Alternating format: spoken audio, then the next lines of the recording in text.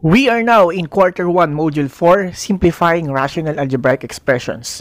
Learning competency, the learners will be able to, number 1, express the rational expression into its simplest form. Letter B, apply cancellation property in simplifying rational expression. And last, analyze the given expressions carefully, like in simplifying or reducing fractions into lowest term.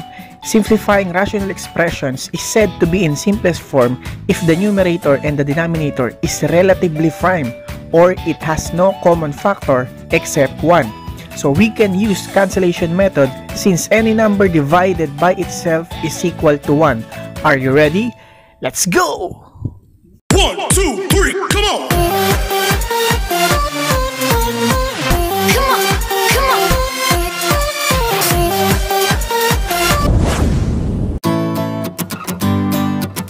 Let's have number 1. Simplify 7x plus 21 over 35y.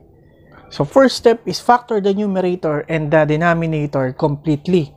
Since our denominator is already simplified, so let's simplify now the numerator. So to simplify this, let's factor 7x plus 21 using common monomial factor. So let's factor out 7. So it will become 7 times the quantity. So let's divide 7 in each term. So 7x divided by 7, so that is x. 21 divided by 7 is equal to positive 3 over 35y. Next, divide the numerator and the denominator by the common factor. So 7 and 35 have common factor. Ang common factor nila is 7. So using cancellation, so 7 will become 1, 7 divided by 7, and then 35 divided by 7, so this is equal to 5. So now, let's multiply. So 1 times x plus 3, so this is equal to x plus 3 over, so 5 times y, so this is 5y. Our final answer now is x plus 3 over 5y.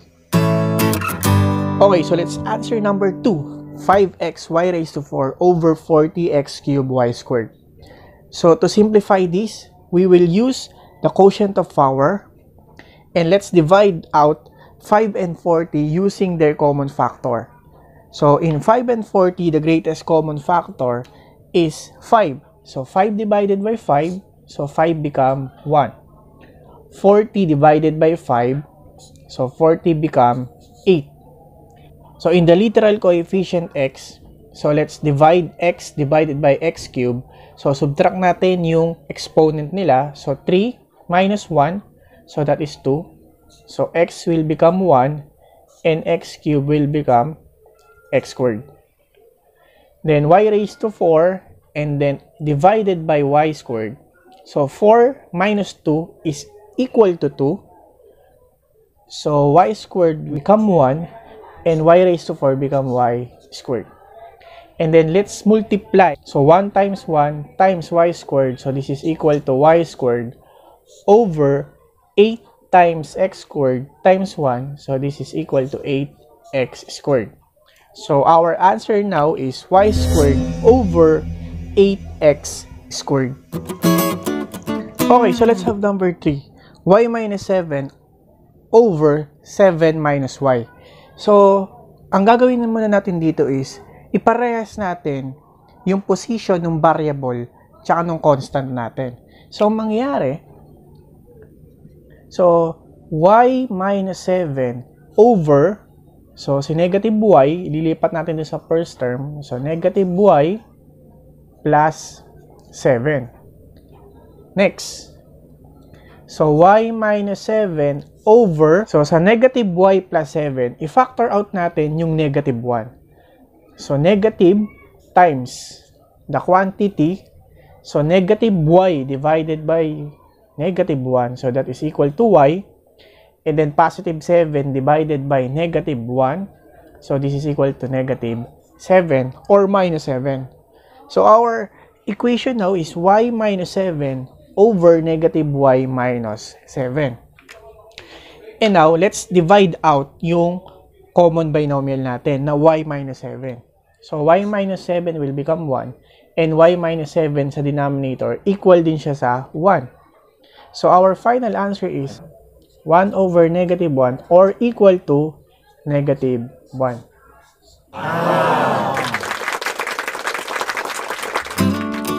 Okay, so let's have number 4. Let's simplify m squared minus 9 all over m squared plus 5m plus 6. So, to solve this, or to simplify this, so let's factor m squared minus 9 using difference of two squares. And m squared plus 5m plus 6 using general trinomial where a is equal to 1. And the factor of m squared minus 9, so this is equal to m plus 3 times the quantity m minus 3 over, so yung factor ni m squared plus 5m plus 6, so using yung last term, so ano yung factors ng 6 na kapag pinag-add natin, ang sagot is positive 5. So that is 2 times 3. Tama?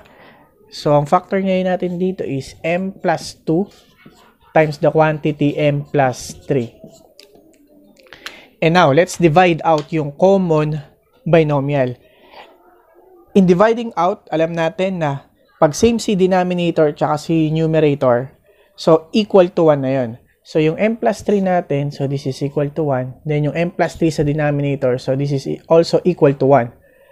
So let's multiply. So 1 times m minus 3, so this is equal to m minus 3 over, so m plus 2 times 1, so this is equal to m plus 2. So our final answer is m minus 3 all over m plus 2. Okay, last, number 5. So let's simplify b squared minus 49 all over 7b plus b squared. So yung numerator natin, let's factor this using difference of two squares. And then yung denominator natin using common monomial factor.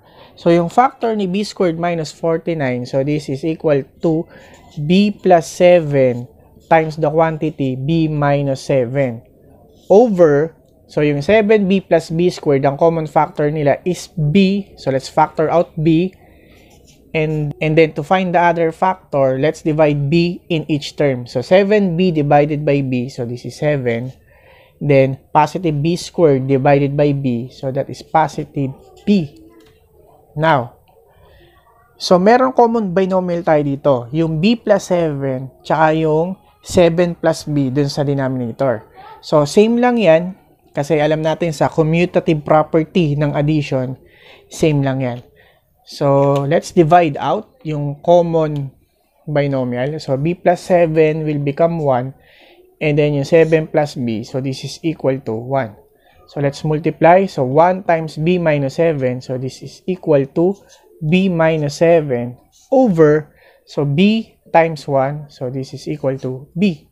So our final answer is b minus 7 all over b power.